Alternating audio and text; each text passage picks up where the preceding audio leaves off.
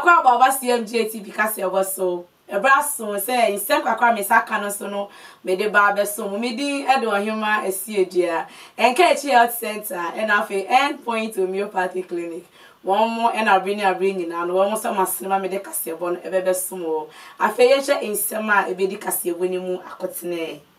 And that day, when my gun caught to back time, a dear, but my gun and mom can that John the man in my hammer who can say mistakes and I from swear by the petition. One man me. For me, na MP, Ora Andrew, and Waku, a Siam, as I don't know, they were dear to so I can MPP for me or my ship. Era Addo Safon so at the about one thing said a dear Speaker of Parliament about to night to you. What to my Ura, my Ukri. I feel the same new in you. Yet, so I buy you a pinche BC, and Mendy for some months on once, and Nuntin so and a Ghana man pedada, John Dramani Mahama, what in a petition echoed down May Ghana court to Batino. Now, a woman, a Ghana man pedada, John Dramani Mahama, the Babon, saying, a idea petition or the coyano, in Fumisobi room, into court to Batino, woman of Quino Messi, and a dear. Court to Batino, I'm a Ghana man pedada, John Dramani Mahama, who quires Abre dear. What I could see in Fumiso, a one a petitioner. Or the court down court no. Now Penika san watch they say cry my Ghana court about time no e dia Bible ntin say e ya dia enche bia no court asesina no be hyase na asem no wo mu adi yeto abawie ye na ye kenkan ni nyina ewie na se ma hyebedwafo no apai say ehu 37 MPP ni NDC na independent ba kwa no ye friend Andrew Amwako Asiama wono so wodi nkunim fa me na MP no wodi nkunim wo ho na anu na se eni nyina akwa akwahwe no na wo kwan MPP na wo kwan NDC na ye huhu se papa ne so be so okojo ni MPP se mu ana wo fidi ba utimi fa wonsa bonkuma nche waja fie wo papa nye kra papa no nti e hwa no pese wo ko na ene dai die wo ready ne nsa ahye nkrata ase aba bontin se eyade a wo kopie mu amra hye bedwafo de na wo kan MPP fo no ho na se wo hwehwe mu de na se MPP no se o makoye 38 na NDC fo akoye 37 na adanu ya na kopie mu amra hye bedwafie koto eye Speaker of Parliament aba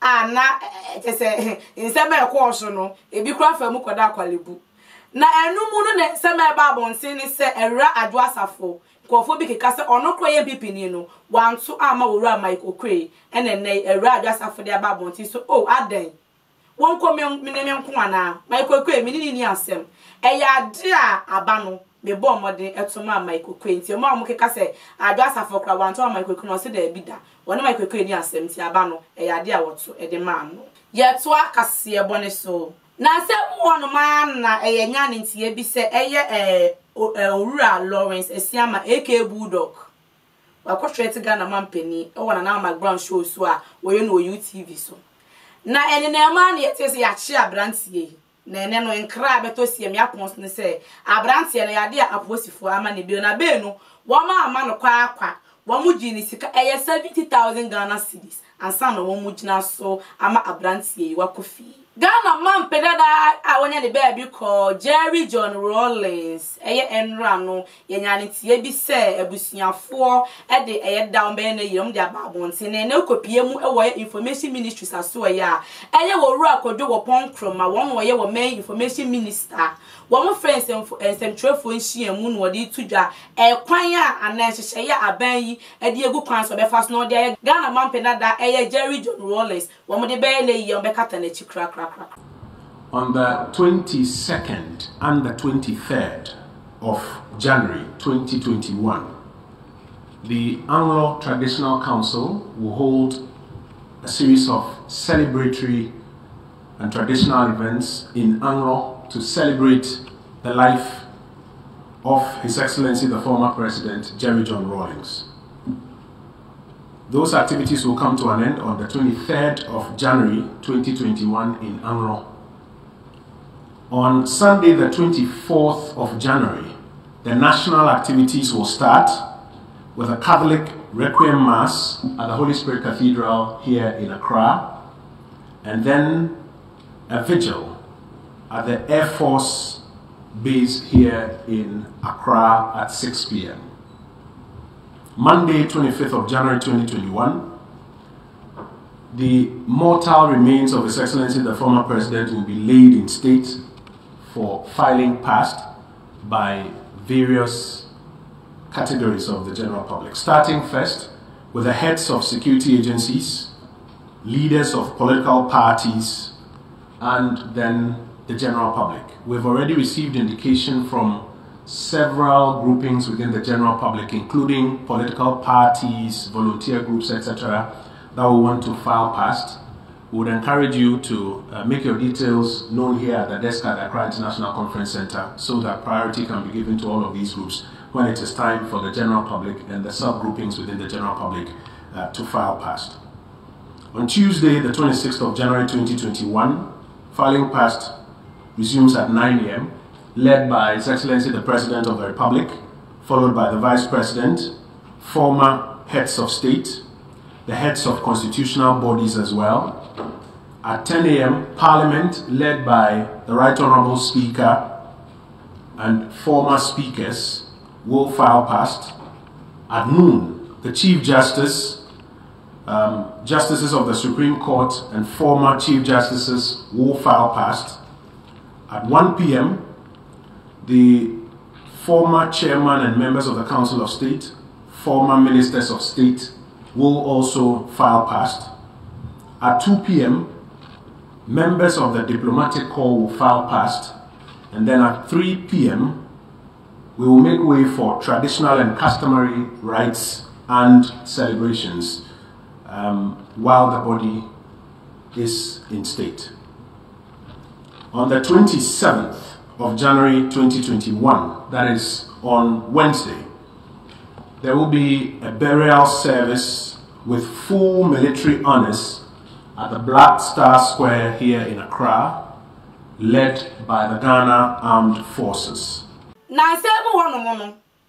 Ghana man penny na na danko Akufo Addo wo de taabon toto university fu de se school bi e wo man bi on taabon toto so na COVID-19 ti na adanu ya na danko Akufo Addo ba monti oh say the COVID-19 ade a ano abrasi nti e betimi akosuku na emum protocols ni na ade a ye bedi so na wo de wani ekokopie mu e wo ye University of Ghana Lagos na ade a enkwala hofo ekosuku me level 100 for no na menua wo de wani ekokopie mu wa campus pa asefem na mi bisa se na COVID-19 no kwa na asese e bisa nkwala no tata so sardine no na wotu wani pa de hwe edem bi emuguma mu se prison fo je se dan no from e bi anfa hu o nkwala no so edo so wo ho na se ni nyina ne so mo ye manual registration ni so a COVID-19 protocol no enya de nkwala yi wo mu di so wo bia atuna adwuma mo ti so dogo bi kra enu abe na enumu no na CMGA TV e bom modin etwipi esukufo yi bi na enum twetwe nkomo se afi a mobile school yi den na eniema si kwa asa motata so sa asa de mo hwan mo bisa no na sei na esukufo yi o mo de to ye ni. I'm Ransford. Now I'm offering a Bachelor of Arts. Since like level 100, since I came here, like we are trying to do the whole registration, but it's like the line is not going well, so we are still stuck in here. I came here Monday, and I'm still struggling to do the whole registration. You have the whole online, but you have to register before your name will be put on the computer. My name is Vincent Atukwitete. I'm in level 100, and I'm offering a Bachelor of Arts, that's Geography, Archaeology, and History. Since I came so far, the problem I have encountered so far is whole registration processes. I came Monday and till now I haven't been able to access the people in order for them to register the whole for me. This is the problem I face so far. Ye penny who say awofo ni betete abo so ebi mu kwatete omo bag so de so manima ase be na wotwe ni wo mu ni dida ene ese de bi empinchi awofo ni omo kekasa ye kwen no mo se mo ba ye ne ye mama kwa aba na sei ene ekoso ewo school mi anu se enti na ye nimu aye mobo yi Isaac Damte yeah no you be no ha won ni gene ekoso no I don't know what is up. My call modem on I can't fast for your it's not the best. So there's a gentleman who is in charge there. As we speak, on the line now, the man is not there. He's the only person who is giving approval for all the registration that they are doing. And nobody seems to talk about it. And when he's there working, he works on one person. The next moment he's on phone. The next moment he's out here. As we speak, he's on top of this building. I don't know how he's doing there. And when you get inside the room where they are taking the data about the works, you go there and see the number of people there. And yeah, easy. You see, if I will buy Sunday, and Timon did not a penny buy. To buy the process we are from, or Mamma Sabaho, a man room no man, a cat formalities and near maybe obey your war. I see no, and then I free Monday no. By night, buy a man no man on my 18 up to nothing room. And to much room do I but said to good and to near my Gamma if you say when you be now or the abandoned, I'm waiting for unless you drop 5 a.m. and up to now, no my 18 years old now to me. Oh, there is a room soon there. Almost kiss no asking to all young to me, my dicky now call her room.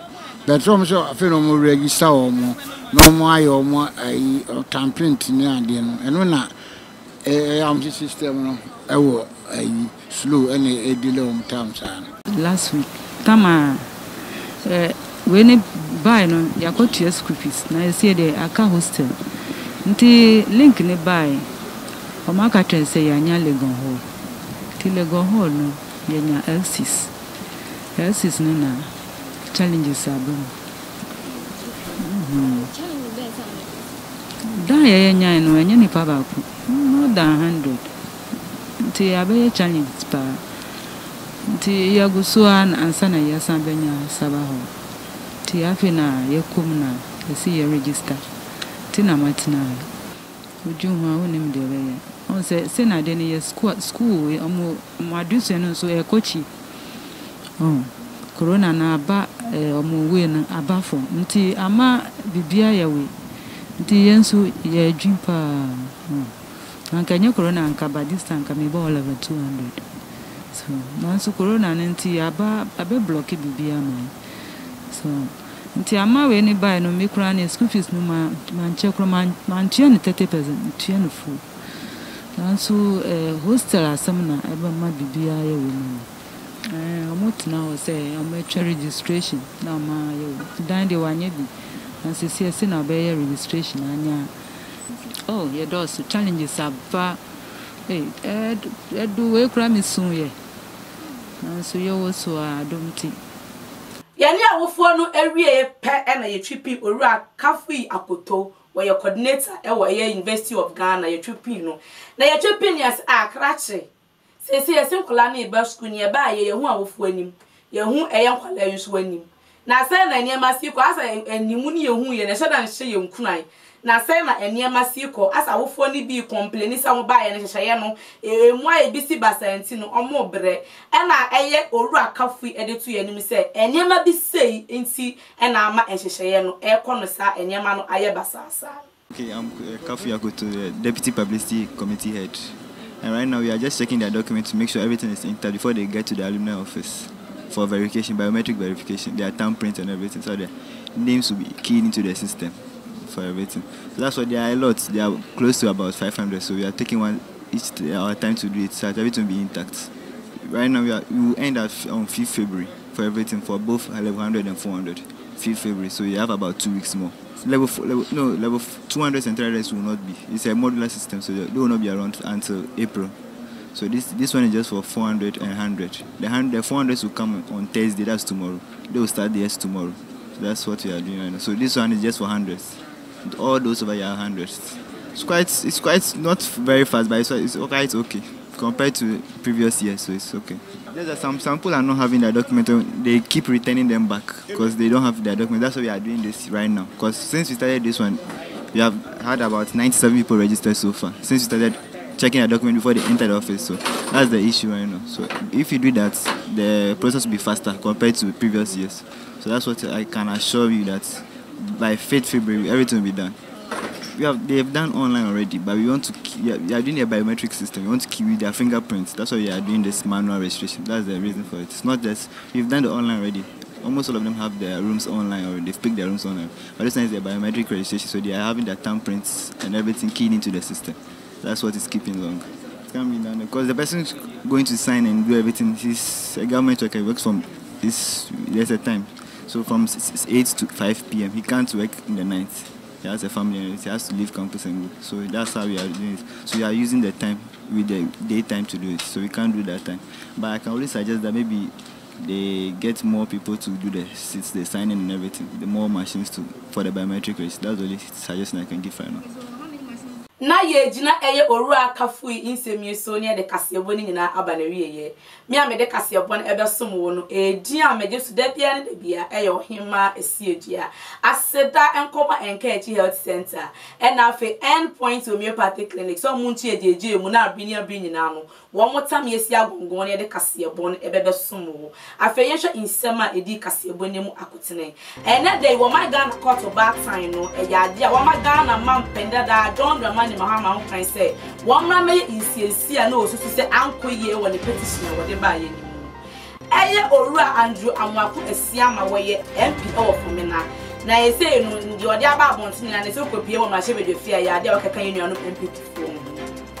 Era Adwa Safo e de aba Montin say one my okwe enias into speaker of parliament abana ye to ye e ya de wotoma e Ora Mike okwe kasebo ni nyina aba na wie na me kai wo se wo pese wo follow your stories na CM die monka sambe dia dance your stories na e authentic afi ye the background po na fresh na afi kwa na bi mu so de edit so mo de ba na say ye no ye dem ba ko pete pese wo follow your stories na wo betimi a log in akwa website no e cmonline.com.gh wo ko Facebook a CMGA TV, YouTube a CMGA TV, Twitter at CMGA TV. But that's so Jay, and I'll share me. That's no the best nation show who ye why macro.